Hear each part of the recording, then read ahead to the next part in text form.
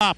Tries a shot, blocked on the way to the goal by Tyler Morrison, and it's hammered up the near side and down the ice by Blake Orban. And now 35 seconds left in the remaining penalty to Carter Popoff. Another penalty coming now. Gomerich is grabbed by Blake Orban. Orban throwing punches. Gomerich did not drop his sticks and gloves right away, and the linesmen have to get in between. There was another penalty coming to the Vancouver Giants, and the frustration is getting out of hand here for a team from Vancouver who is on this East Division road trip, is on their way to being winless in 4 games on the trip and winless in 6 overall.